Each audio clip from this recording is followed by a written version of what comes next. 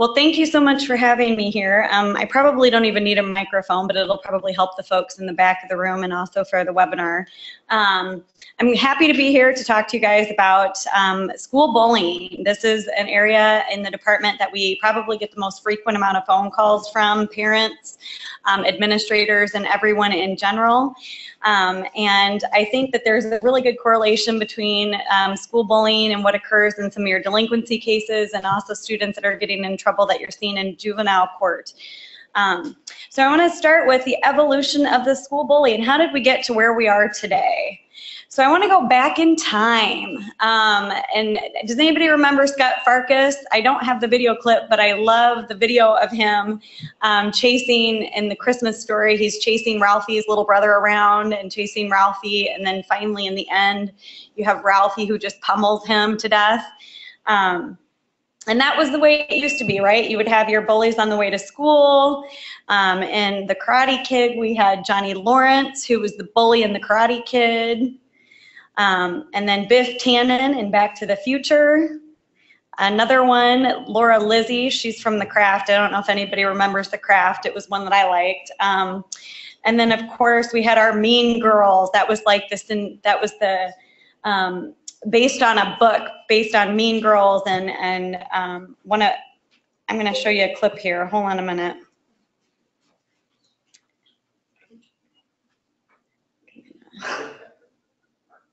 I got a couple clips for you because I just find clips to just add a little something. They're kind of a little fun. It's the end of the day. We'll do a little video watching here. Don't tell my kids because I'm trying to limit their screen time right now.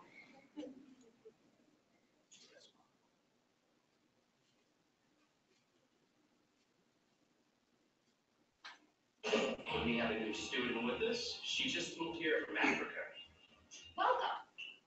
I'm from Michigan. Great. I'm Susie, until today I was homeschooled. And then it was goodbye Africa. And hello high school. Hi, I'm Katie. I'm Jess. Stay me. Watch out, your meat coming through. This map shows the school's central nervous system, the cafeteria. You got your cool Asians, burnouts, jocks, the greatest people you will ever meet, and the worst. But you've never been to a real school before? Shut up. Shut up.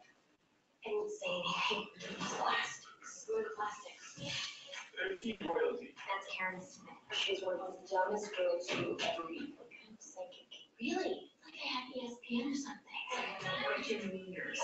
She has two penny purses and sunglasses. An evil takes a human form in Regina George. She knows everything about everyone. That's why they're ever so big. It's full of secrets. We wouldn't invite you to have lunch with us. Regina seems sweet. Get in because they were going shopping.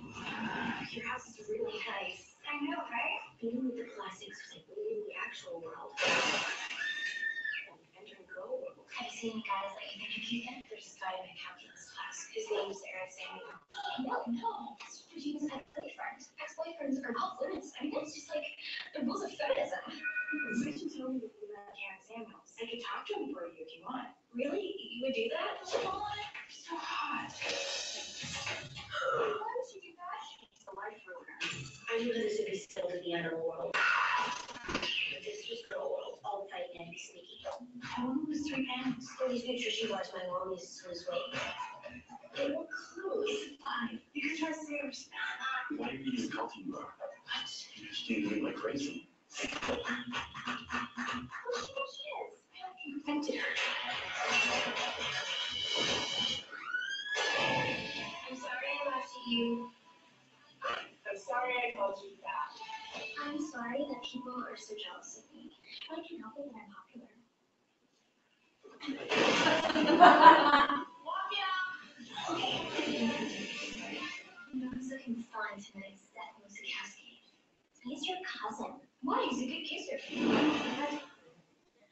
Okay, so the reason that I absolutely love that clip is because it is so true in terms of what goes on in high school when it comes to the cliques and the populars and the plastics and I mean, it just shows a really good mix. And I can tell you, you know, I'm an ALJ and I do a lot of work on cases that involve open enrollment from one district to another district. And all of those cases that come before me, they only even get to the State Board of Education if somebody makes a claim that they were bullied and harassed under the bullying and harassment law, and that's why they want to leave the district, is because they were bullied and harassed.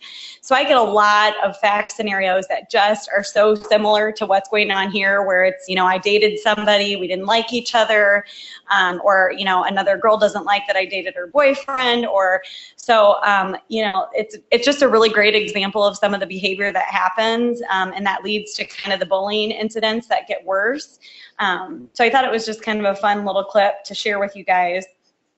The other clip here is some other examples of bullying, so you can take your own time to look at that. But nowadays what we're looking at is we're dealing with social media. We're dealing with Twitter, Facebook, MySpace, Snapchat. I'm working on a project where we're trying to get information out to school districts and to students about the See Something, Say Something campaign, and I've been told time and time again, Snapchat, that's the way to go.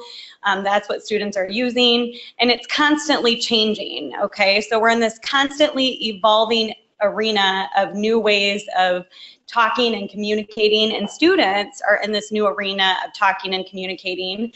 We have one-to-one laptops in schools.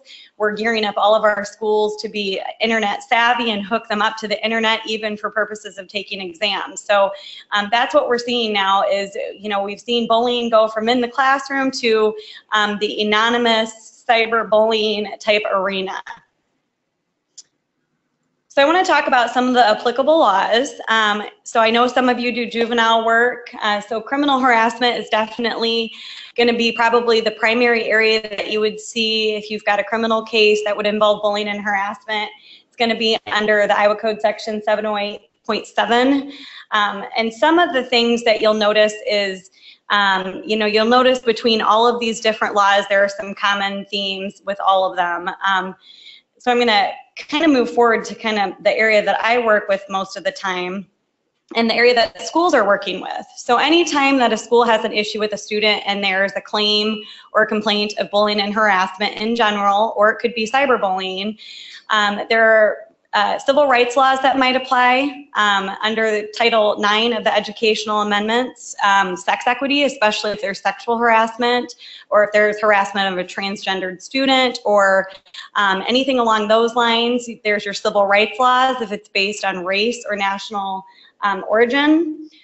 There's also the Rehabilitation Act and Americans with Disabilities Act for disability discrimination. And then you might also be dealing with the Office of Civil Rights Guidelines for Career and Technical Education. So these are all the areas that schools are having to deal with, along with, it could be a criminal charge as well. So there may be some criminal charges pending. There may be some issues within the school district where they're dealing with federal civil rights laws. They may also be dealing with the Iowa civil rights laws as well. So there's several different mechanisms that are all going on at the same time or could be going on simultaneously when a school gets a complaint of bullying and harassment.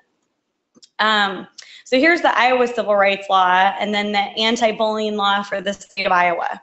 So the anti-bullying law was passed in 1997. And it's very specific to schools, and it actually, it contains both harassment and bullying. And, some of the experts that I work with that are education experts will tell you that sometimes these things are not one and the same, but we've kind of globbed them together in this law because that's how we wrote the law when we wrote it. And harassment and bullying under the law shall be construed to mean any electronic, written, verbal, or physical act or conduct toward a student which is based on any actual or perceived trait or characteristic of the student and which creates an objectively hostile school environment that meets one or more of the following conditions. So a couple of things I want to point out to you in this. It does say electronic. Now in this day and age, we would want to say social media, or we would say online or internet, but at the department we have always interpreted electronic to include that. So we've always told school districts, it's not really necessary to go back into the law and specifically change it. The way that we read this, electronic is going to hit all of those arenas. So shouldn't be concerned about that. And I know a couple years ago they've tried to go in and make adjustments to the law to include that. And we've said that's great if you do it for clarification, but we've always said that, you know, social media can also be included if it relates back to the school and if it bleeds back into the school. So, and I'll talk a little bit more about that as we go ahead and move forward. The other thing I wanted to point out to you is this is a lot broader. If you notice, and if you look back at some of the civil rights laws, this hits any trait or characteristic of the student, but it also peels off of our civil rights laws. And when you think about sexual harassment, like in a school or in an employment context, they always talk about pervasive harassment in an employment context. So we've also peeled off of that when it comes to our bullying and harassment law in schools. So it also must place the student in reasonable fear of harm to their property. It must have a detrimental effect on their physical or mental health. It must have a substantial interference on academic performance, or it could have, it could interfere with that student's ability to participate in athletics or other activities.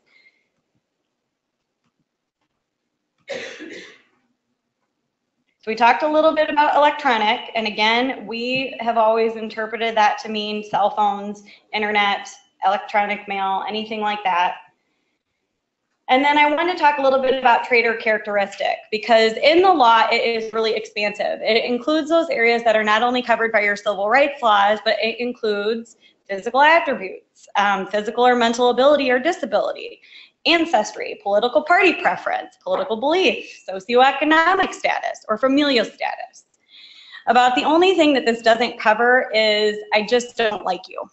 And at one point in time, we actually had legislation where we were going to be even more expansive to say that any, you know, that I don't like you is going to fall under the category of bullying as well. One of the things that I will tell you is probably the most confusing for parents is that when you talk about bullying, they are going to tell you, my kid was picked on the playground, he was called names, he's being bullied. And they're going to file a complaint with their school district under, you know, and we'll get into some of the responsibilities of the district here. The district will do an investigation, and more than likely the district's going to come back and say, no, that wasn't bullying under 280.28. And the reason is because most of the time, name calling, I won't play with you on the playground, ostracizing, that's not going to fall under the legal definition of bullying and harassment under 280.28. It just does not fall under there. It has to be very specific. It has to be to a much higher level.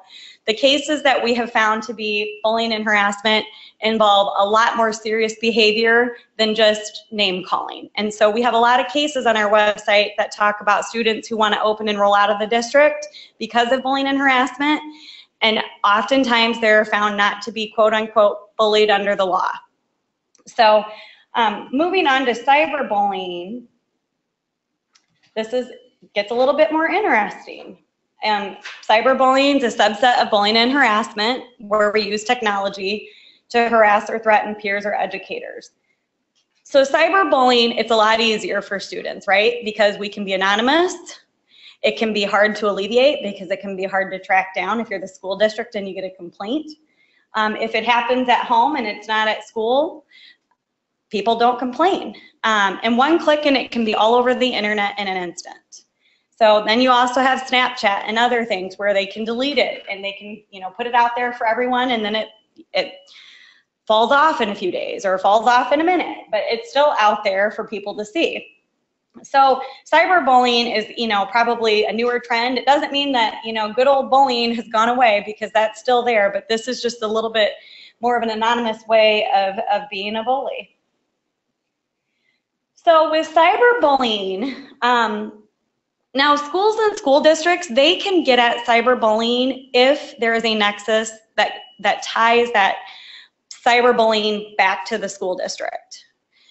There has to be a close nexus between what happened in the cyberbullying and going back to school.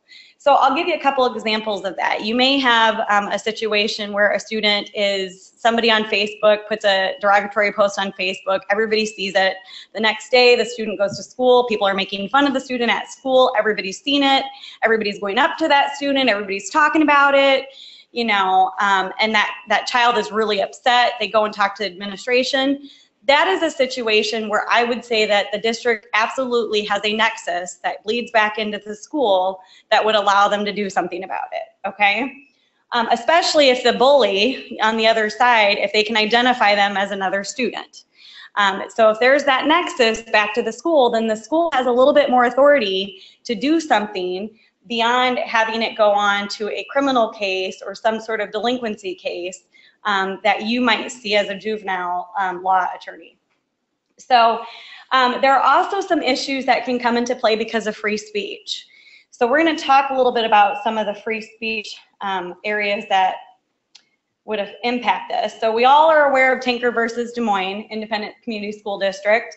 And that case really said that absent either an impingement on the rights of others or the likelihood of a substantial or material disruption at school, school officials may not regulate student speech at school. But now after that case happened, we've moved forward a little bit and we had Bethel School District versus Fraser. And in that case, the court said that lewd, indecent, objectively offensive speech by students may be regulated by school officials. So schools kind of have to balance, right? If there is a situation that occurs, and let me give you another example. You had a student who had a Confederate flag and they were flying it, I think it was Des Moines North High School, okay? We're flying a Confederate flag outside of Des Moines North High School. We know, or at least the district knows, and the principal knows that there is a little bit of some racial tension at that school and somebody's outside flying that flag, you know, they have a reason to believe that there's going to be a substantial disruption at that high school, knowing the history, knowing the racial tension, knowing the things that have occurred in their own school. They have a reason to believe that that's going to cause a substantial disruption in the school day or in the school district. That would be under Tinker, that would be enough for the district to say, you've got to pull it down.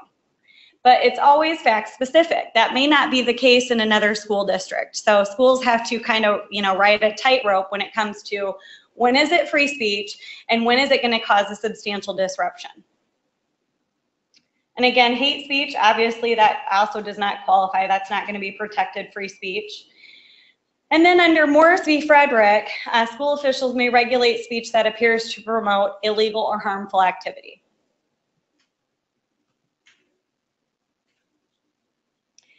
So I want to go over a couple examples of some cyberbullying cases that have been from all over the United States. Here's a fact scenario where a student created a website that used crude and vulgar language in criticizing the school administration. They didn't use school resources. There were links to the school's official homepage, and the student got a 10-day suspension for the incident. The student appealed this and took it to district court, and the district court actually overturned the decision because the principal testified that he suspended the student because he didn't like the content. Had he said that the content would have caused a substantial disruption or that it would have caused a disruption in the school, we may have had a different outcome here and the student's suspension may have been upheld.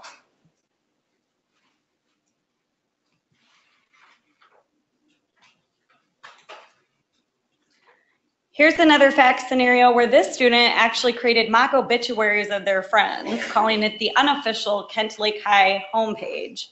The student was an honor student, no prior history of discipline, wrote on his site with a disclaimer, this site has no connection to the school, but he invited readers to poll on who should die, and local media characterized the site as having a hit list. The student eventually removed the site, and the court actually found in favor of the student. And the reason that the court found in favor of the student is because there was no evidence that anybody felt threatened or that the creator was going to harm anyone, and no evidence of disruption. Now that was back in 2000. I sort of wonder if we would have the same reaction today. Given the state of guns in schools and, you know, some of the mass shootings that we have, would we have had the same reaction that, you know, oh, nobody was worried? I don't know that we would have reacted the same way today. And in this case, the court ruled and reversed an expulsion of a student who posted derogatory comments on a personal website about Canadians, lesbians, albinos, florists, and his teachers. The school district actually ended up paying the student $20,000. So up to this point, if you're keeping score, the schools haven't won yet. So this is like a fine line for school districts, right? And I will tell you that districts around the state, they are gun shy on doing anything to students with social media because they are afraid that they cannot apply that nexus, okay? They're always worried that if it doesn't happen on school grounds, then we just don't have any authority to discipline a student. And again, you know, we have said we think you do, but you just have to have that nexus back to the school. Okay, so here is a case that I think the school actually wins this time. So we're going to go the other direction a little bit. This is a male student who was a competitive ballroom dancer, was verbally harassed and taunted by peers almost daily. Students posted derogatory comments about him on the internet in a chat room, accessible from the school library. In response, the school made classroom announcements, contacted parents, suspended students. However, the harassment continued. You know, what's the school to do? They've done what they can. They're suspending students. People are getting in trouble. So the family sues and said, you should have stopped this. The court ruled and dismissed the suit in favor of the school because they showed that they took reasonable steps to get the harassment to stop. So a lot of the things that I tell my educators when I go out and talk to them is whatever you do on a bullying and harassment case, don't do nothing. Even if you try, even if you can't make the harassment stop, if you make an attempt, if you sit down, if you try to punish the students, if you try to talk to their parents, if you make an attempt to make it stop or to have the behavior stop, you're going to put yourself in a better position and the school in a better position as well, because you've made an attempt to make it stop.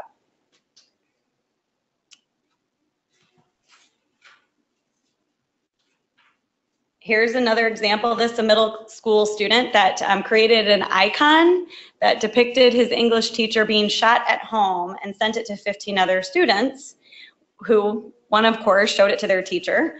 The teacher was distressed enough that they stopped teaching. The student was suspended, and it was upheld by the courts because they said it was reasonably foreseeable that that would come to the attention of school authorities and that the teacher, that there would be a substantial and material disruption of work at the school. So they found that that piece was met in that case. Here is another scenario where a student sent instant messages to classmates from home computer, and they found that the instant messages were true threats. He threatened he was going to bring a gun to school and kill certain classmates. The student was suspended and arrested, and the student alleged that his free speech rights were violated. Because the instant messages caused a substantial disruption, the suspension was upheld.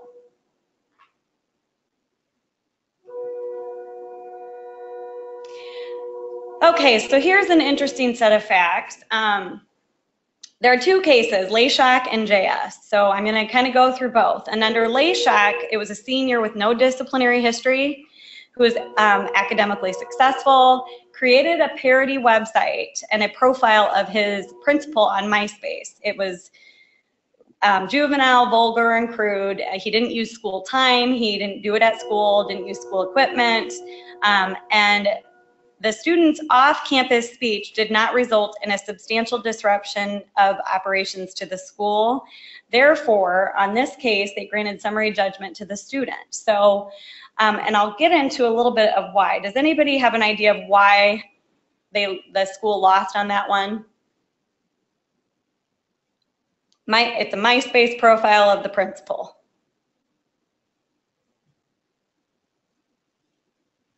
No takers, okay. We'll go through the next one and then we'll see if anybody wants to chime in. So the next one is JS, and the facts in that case were, as in Layshock, which is the one we just talked about, student created a fake MySpace profile and used a photo of the principal from the district's website. It depicted the principal as a pedophile and a sex addict. In this case, the ruling was that school officials did not violate the student's free speech rights by disciplining her and granting the school's motion for summary judgment because they found that Frazier applied. So fast forward to the appeals. There was, on April 10th of 2010, the U.S. Court of Appeals for the 3rd District granted motions for rehearing en banc in both JS and Layshock, and both cases were argued before the court. And the Third Circuit issued a ruling finding in favor of both students, and they said you can't apply Frazier because of a standard outside of school. There was no substantial disruption, and Tinker was not met in this case because it wasn't meant to protect a school official, okay? This actually went up to the Supreme Court, and the Supreme Court denied rehearing, basically ruling in favor of both students and their free speech rights. So apparently, you know, if you are a student and you pick on another student, might be not really be free speech if it causes a disruption, but if we pick on our teachers and administrators and it doesn't really interrupt the school day, that's okay. So beware of those students, if any of you teach. Okay, so I want to touch on sexting a little bit. Obviously, when we think about cyber bullying, sexting, texting, instant messaging, iPhones, you name it. I tell you what, I've got a 7-year-old and a 10-year-old, and my 10-year-old really wants a phone, and for all of these things that I talk about, I don't ever want her to have one, other than they have little GPS tracking devices on them, which I find really handy as a parent, because then I can track her. So sexting includes photos of messages meant to harass a recipient, sending photos to humiliate, sending obscene materials to minors, even if it's consensual. And I tell you what, we have a problem in our schools with sexting. I had one school and that had, you know, once one goes out and everybody thinks it's funny, we send it out to the next person sends it out to the next person, the next person sends it to the next person. And before you know it, I have the whole school involved. And gee, what does that county attorney do with that, right? Like, I was a county attorney before. I don't know what I would do with that, right? It's bad behavior.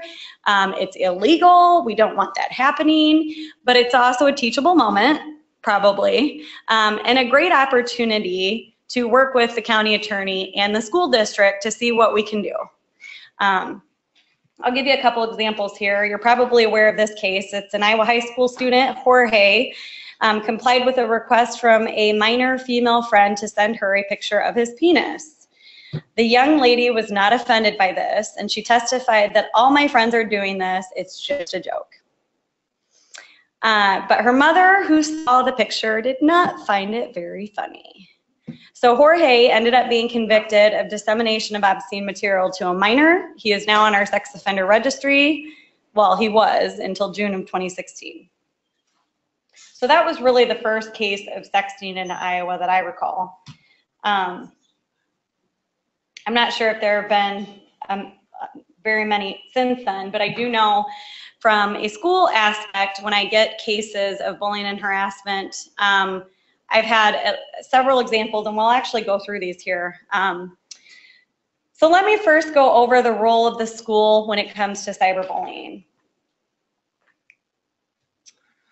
So the school under Iowa Code 280.28 has to have a policy in place that to investigate cases of bullying and harassment. They have to determine if it's an unfounded or a founded incident of bullying and harassment. So if a parent comes in and complains of bullying and harassment and they request to file a complaint, they can file a complaint. The school district hires an investigator in some cases. They do an investigation and make a determination of whether it's founded or unfounded. At the same time that they're doing this investigation, the school should also be thinking about if there's a violation of Title IX, of the Iowa Civil Rights Act, or of any of the other civil rights acts that we have, because if they're not looking at it at the same time, they could have the Office of Civil Rights breathing down their neck because of a complaint. And I'll give you a couple examples. I know Cedar Rapids School District has a civil rights complaint that they're dealing with because of race issues. And so that's one example. They come up all the time, and the problem is if you're not thinking about it in that way, you're gonna miss something. So it's gotta be, anytime you get a complaint, you're gonna look at all of those different sets of laws and make sure you're doing what you can under each of them to address it.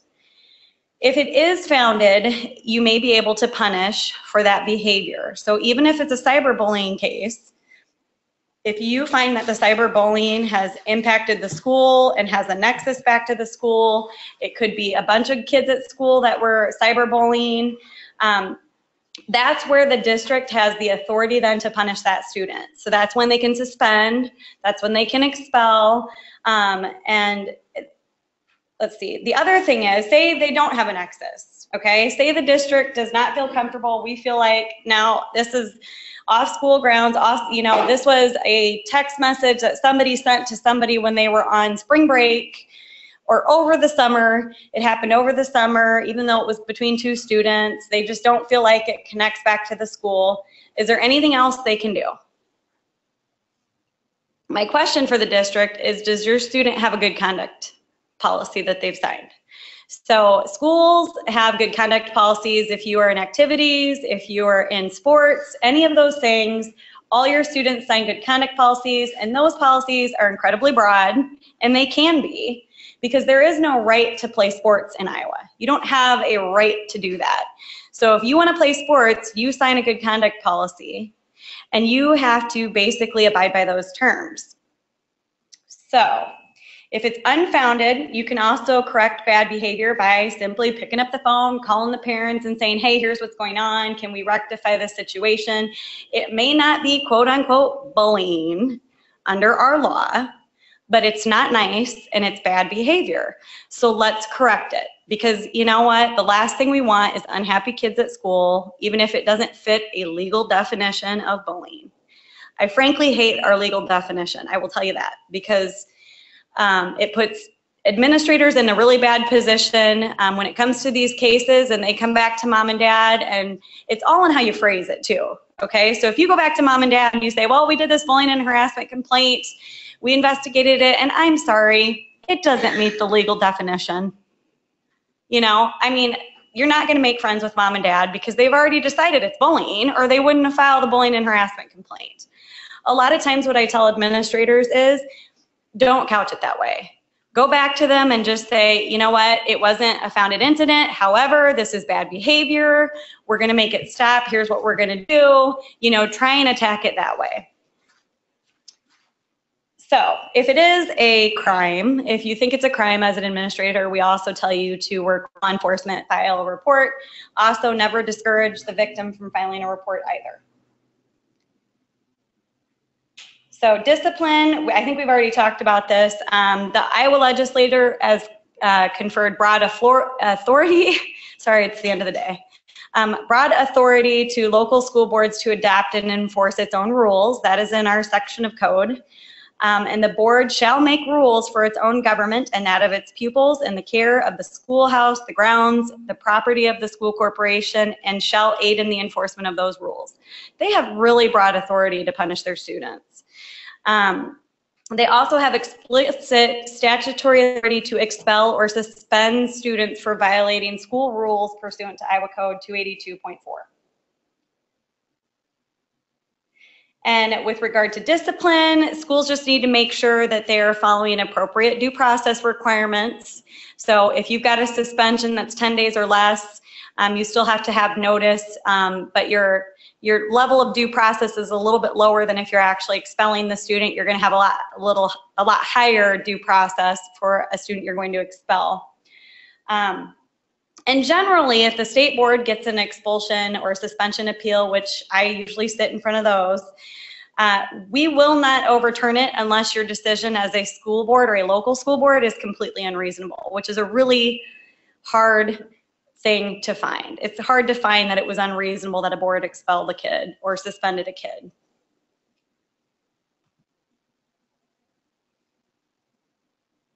So due process, notice, opportunity to be heard. And the last thing I think we have is, we talked about that too.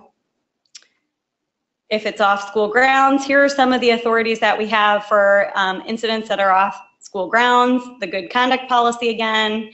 And schools, again, under Bunger versus Iowa High School Athletic Association, they may govern out-of-school conduct of its students who participate in extracurricular activities because, quote, these students are looked up to and emulated, and they represent the school and depict its character. So even if you have an incident that occurs off school grounds, if that student is under a good conduct policy, you've got a lot of authority to punish them through the athletics and suspending them from the team or doing something like that.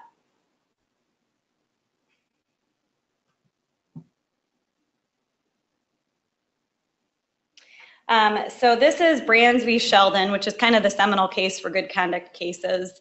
And in that case, it established that a secondary student has no right to participate in athletics or extracurricular activities. Since there is no right, the amount of due process owed to a student is minimal. And in order for a student to be disciplined under school's good conduct policy, there only needs to be some evidence of a violation. So if you have a student that violates good conduct, it's a very low bar.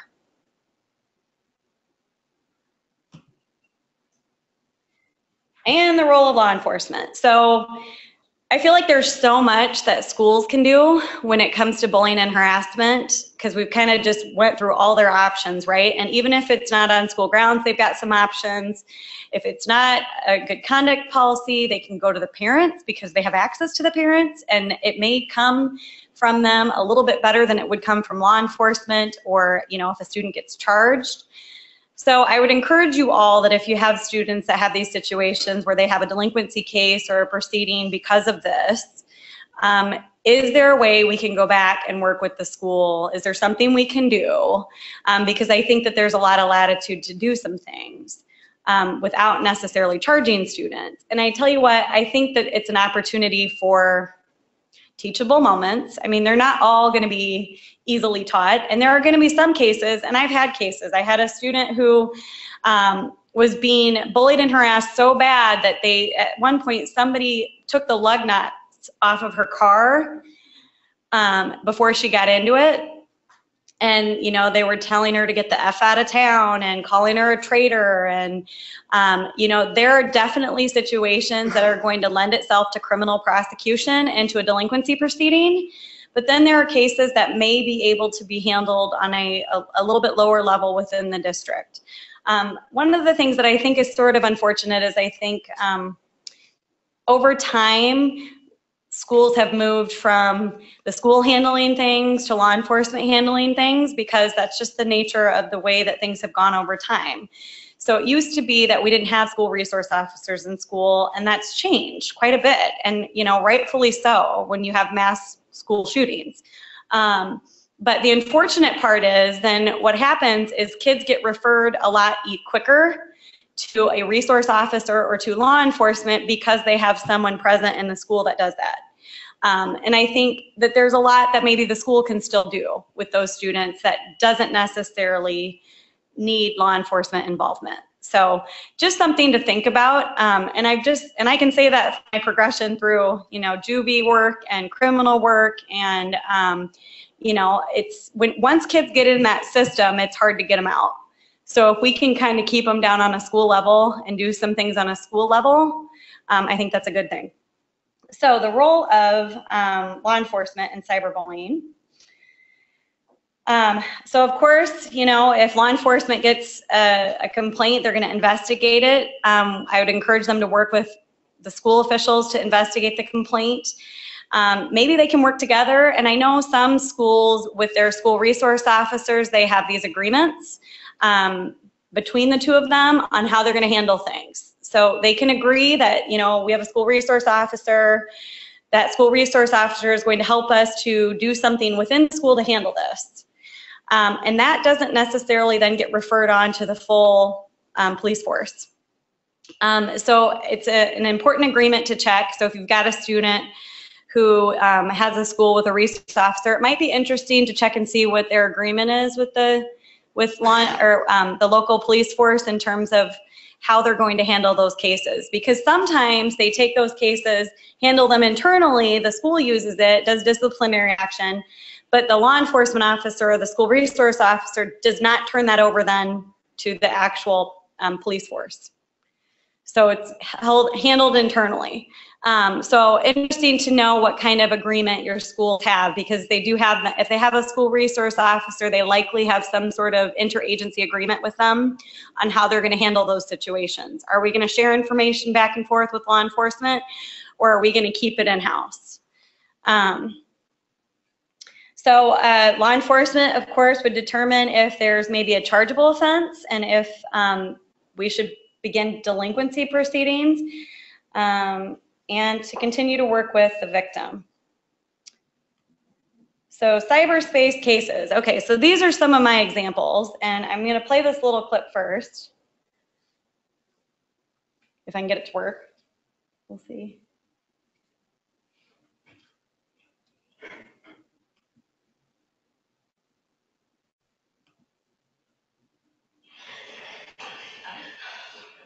Oh, she's crying. She has to see the video. I haven't seen it. 500 views last time I checked. You guys both seen it, right? Dare. What video? Just wait.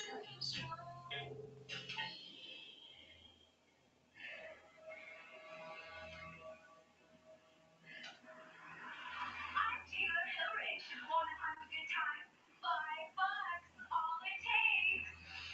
You smell like a bit of a sewer. Never take a shower. How about $2? Or what? 50 cents? How about I pay you to show me a good time? But I'm really the dirtiest little whore. I'm no little Taylor Hillary.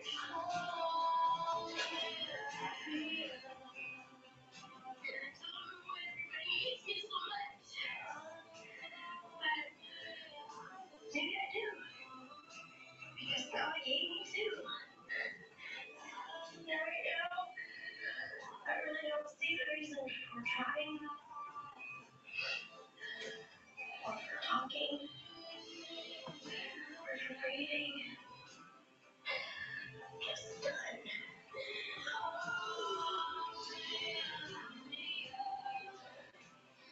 So listen. I gave you the two.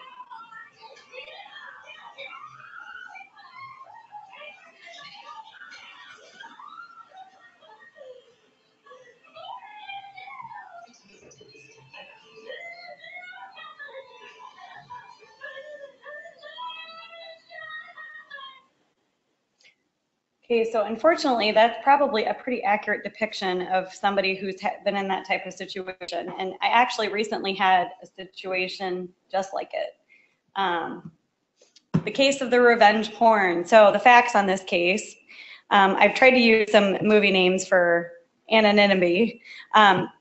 Biff, 18, and Lorraine, 15, were dating over the summer of 2017. During that time, the two were intimate. Unbeknownst to Lorraine, Biff recorded their encounter on his cell phone.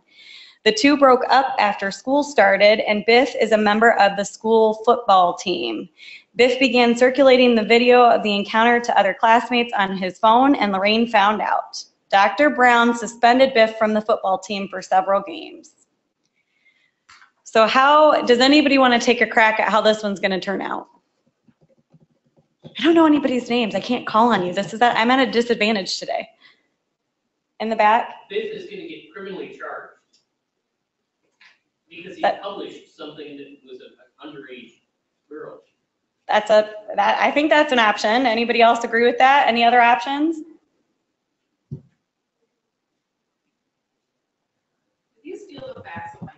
No, but these happen all the time, right? Yeah. But the revenge porn law just came into effect last year. In fact, my daughter, Erin Romar, is the one that really pushed for it. Good. Because she had talked to a lot of the law enforcement agencies. There was no law to protect redissemination of the sexting things without the permission of the victim. So that's the new revenge porn law. Yay. So anything else that could happen to this student? So we know that we could charge him criminally, probably, right? We think dissemination, maybe harassment on top of it. What else could we do? Mark? Wait for the microphones so the web people can hear. I personally don't think the school's done enough. A few suspensions, the kid's still in school, and he's going to get madder than hell that he's been suspended from football games, and it's going to increase. I think they just increased the amount of harassment and left themselves open to a suit. What could they do? Is it okay that they suspended him from the football team? It's okay they suspended him from the football team, but it didn't go far enough because they didn't get him off the campus, and he's there to continue to take revenge and have all his teammates take revenge too. If any of you were football players, I apologize, but don't have a lot of respect.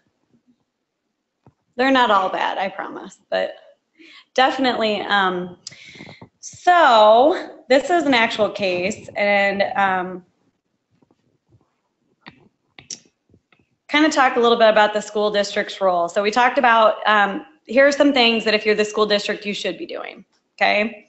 Violation of bullying and harassment policy. So we should be filing a bullying and harassment complaint, once we know about it. And in this instance, the student did go and report it, and the principal was aware.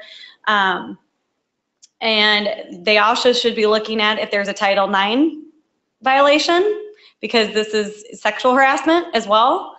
Also under Iowa Code Section 216.9, also could be sexual harassment in education, okay?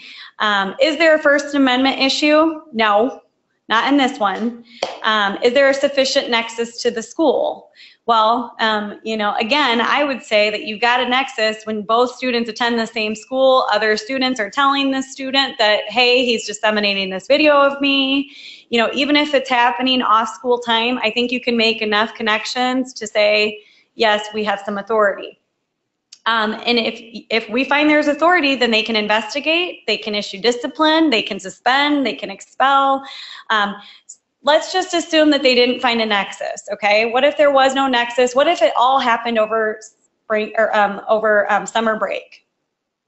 Would that change the scenario for you if we change those facts and say, hey, this all happened over the summer, the school wasn't aware until the school year started, but everything by the time school started, it all settled down. Does anyone want to take a crack at that?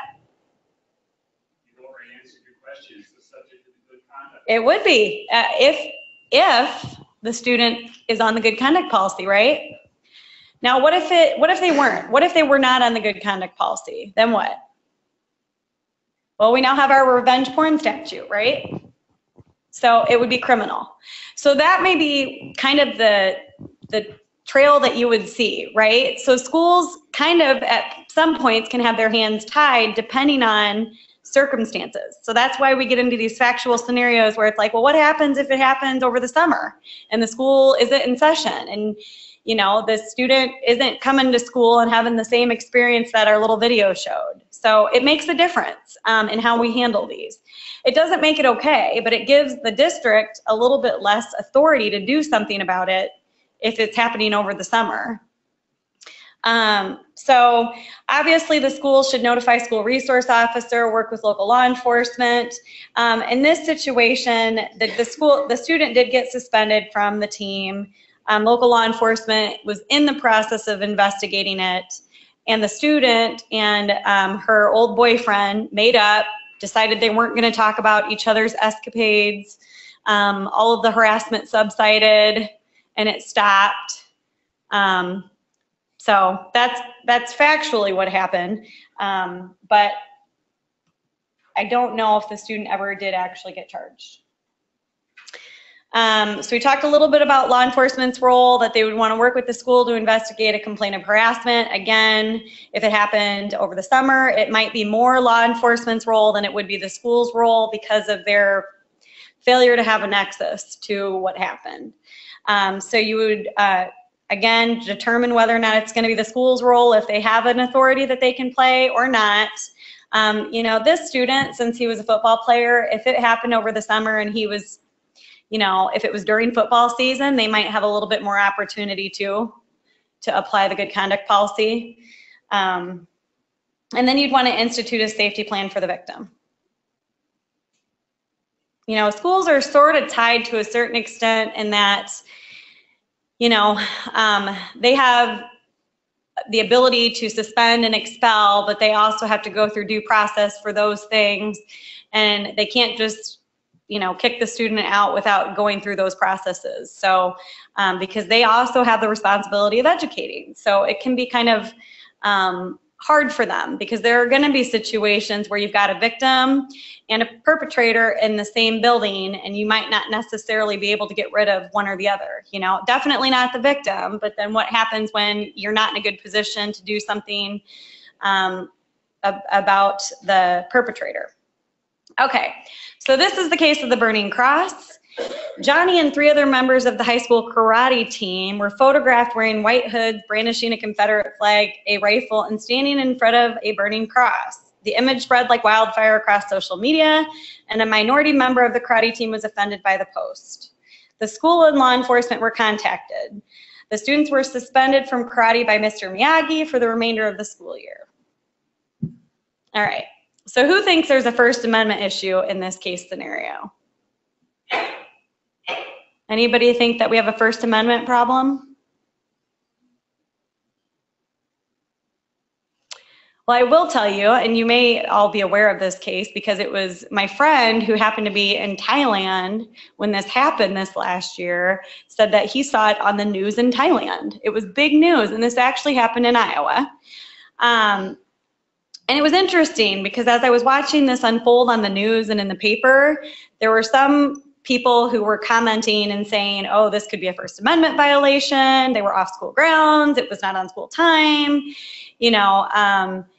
And so there were several professors that were saying, oh, First Amendment could be a violation. You know, you can't do that. And I'm thinking to myself, man, you have not heard about the good conduct policy. Because the good conduct policy would put the school in a great position to suspend all those kids off of that karate team or the football team, as it may be. And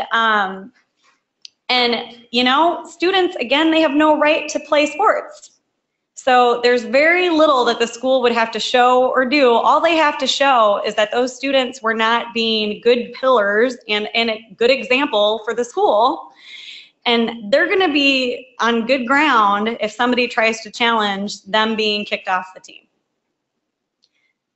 Now, suspension or expulsion might be a little bit more difficult. And why is it going to be more difficult? Anybody want to take a crack at that one? Off school grounds, not on school time, on the internet.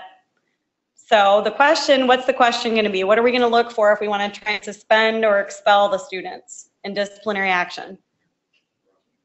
At the end of the day, I know, just disruption. Yep, substantial disruption. Is there a substantial disruption to the school district? Did it bleed back into the school when it happened? I'm almost positive it did. You know, it bled all over the news all the way over to Thailand. I can't imagine that it didn't bleed into the school, but nonetheless. So, school district's role, investigate for a violation of bullying and harassment, civil rights laws, no First Amendment issue. Was there a nexus? Could be, depending on the circumstances. We don't know all the facts. And if there's no nexus, then they can punish for good conduct policy. And then law enforcement role, work with the school.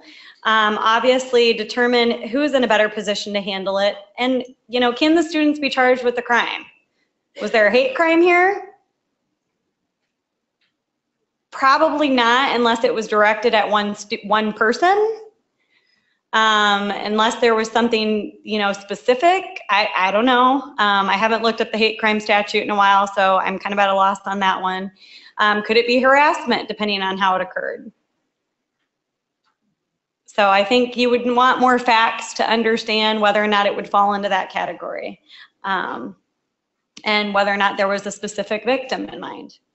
Okay, so here's my last fact scenario. It's school sexting. Several students at North Shore High School received inappropriate text messages from Regina George that showed her naked. Rather than report it, the students forwarded the text to other students, including Erin Samuels, who was dating Regina. Erin reported it to Mrs. Norberry. However, by this time, the photos had been sent and received all over the school, and other students were sharing similar pictures of themselves. So let's look at our school's responsibilities. So they have to investigate for bullying and harassment or some sort of violation of civil rights laws. Do we have a violation when Regina sent it out? Maybe not. Maybe. I think it depends. If it's going out around the school and girls are sharing theirs, then we're starting to get into, could be sexual harassment, depending on if the people who are receiving it are wanted or unwanted. Let's see, what else? I'm thinking off the top of my head. First Amendment issue, probably not. Okay, so this is another actual case that I've had, just so you know. So these are the things that are happening in our Iowa high schools, which is somewhat fearful. And, this is the perfect situation of a case where if everybody starts sending that dissemination of obscene material, then do we charge everyone? Okay, so you got one person that sends it out. That's bad enough, right? We want to charge the person who started it, but what happens when everybody sends it out and then other people join in? And we've actually had this happen. So what do we do? Unfortunately, so this is one of those things where I say, kids are young, they do stupid stuff. This is really stupid. But they probably think, well, they wanted to see it and it was harmless and I sent it and it was no big deal. And it was just my boobs and who cares? We're stupid young girl, Regina George, and she thinks it's harmless until 5 years later when she's applying to get into college and it pops up on a post, So this is a really great opportunity to have a teachable moment with that school district, okay? And the school is in an awesome position to do that. They can work with the county attorney's office, and I know in this situation, the county attorney's office didn't really want to charge everybody who was disseminating because that's just not going to work. So we don't charge everyone, but what we do is we work with them and the school can bring somebody in to talk to those kids about the importance of not sexting, internet stuff, whatnot. They have the capacity to get all those kids together all at one time to train them on appropriate use of cell phones and media. So great opportunity to think outside the box and say, hey, we really need to do something because clearly this is a problem and we don't want everybody walking out of here with some charge on their juvie record for dissemination of obscene material. So I think that was my last example. Here's some resources that are websites. That's the Office of Civil Rights for the US DOJ. There is some information on equity education on our website as well that has information as well. And my contact information. Does anybody have any questions?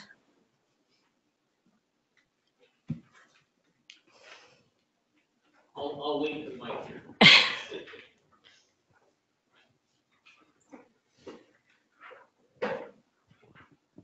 So you had, mentioned, can you hear me? Yep. Okay. You had mentioned, hate speech is not free speech. Is there a definition? Is there case law that gives a definition of hate speech? Is it the same as the objectively offensive speech before? Because there's some things, it was derogatory statements, in one of those cases. There was vulgar statements in another one. What is the definition we're working here? Okay, so there is case law out there, and so I don't want to like misquote, but there is case law out there that talks about hate speech versus non-hate speech. So, you know, you can't be directly offensive to someone, and you know, based on, I'm trying to think of examples. Like if I think there was a case actually that they were looking at charging based on hate statutes, was that there was an individual, I can't remember where in Iowa it was, but there was a student that was actually killed and murdered because he was a transgender student. And an individual killed him because he found out in the process of, I think, having an intimate moment that he was transgendered, and killed that individual. Now, if it would have been a situation where you had a transgendered individual and you were personally attacking them and, you know, you fag, I hate you. If it was, I mean, there are some language, there are some very specific things that you could say, I think, that would fall under the category of hate speech when you're being hateful and you're doing, you know, racist remarks or remarks against, you know, a transgendered student or a female, or, I mean, I think there are things that will come into that realm that won't necessarily be, it'll cross over into the path of hate speech as opposed to free speech. I can say what I want. I believe in, you know, if you, for example, the cross burning, you know, I can burn a cross, I can do what I want, but, you know, when you deflect it at a specific person, I think there are a lot of factors that come into play with that. And I apologize, I don't have a definition of hate speech. Okay. I could probably pull it up for you, but there is a difference. There was the one principal who was called a pedophile, you know, on the Facebook page or something like that. Yeah, but you know, those principals, they're supposed to have thicker skin, kind of like law enforcement, right? Like, we talk about law enforcement having thicker skin, and you can call law enforcement a fag or whatever you want, and that shouldn't be enough for law enforcement to pull you over. I think it's a little bit akin to that. At what point can you say with the school principal that it was something directed at him that was going to disrupt the school day, or whether or not it was just something he didn't like? I think that was the difference in that case. They talked about how he didn't like the content. He wasn't fearful. He wasn't worried about it disrupting the school day. He just didn't like it. And because he was the administrator, they said, he's the administrator. You know, we're less concerned about you. And again, the case law has been a little bit mixed between student and administrator.